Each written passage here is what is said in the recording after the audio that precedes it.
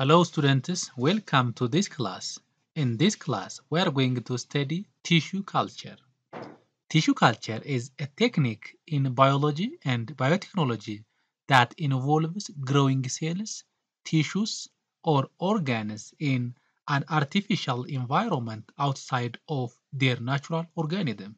This method allows scientists to study cellular processes in a controlled setting, develop plants or cells with desirable traits, and produce large quantities of cells or tissues for various applications.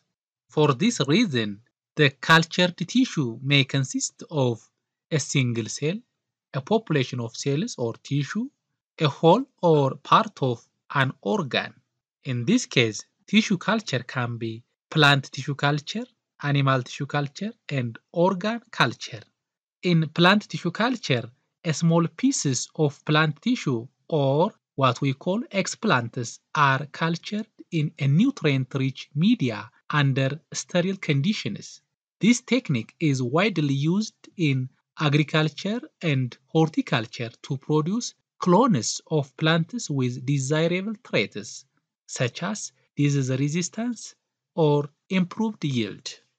In case of animal tissue culture, animal cells culture involves growing animal cells in a laboratory, which is essential for medical research, drug testing, and vaccine development. Organ culture involves growing entire organs or parts of organs outside of an organism. Organ culture is used in medical research to study complex cell interactions in organs like liver, brain, and heart. Mostly, plants can be propagated quickly and in large quantity by tissue culture techniques. The plants produced in large amount using this technique include palm trees, orchids, bananas, and carrots. This technology helps to produce large quantity of food, to produce food with desirable quality, to produce high yields in reasonably little area, to produce plants which is disease resistant or disease free, and to produce many uniform plants.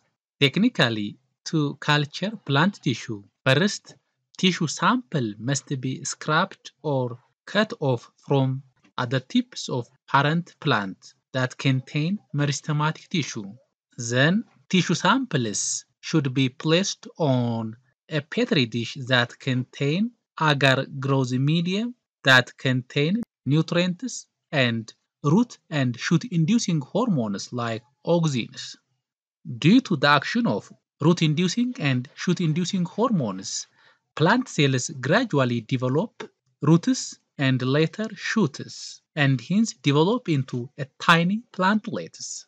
Then the plantlets transferred to ground and planted into a hole that contain compost.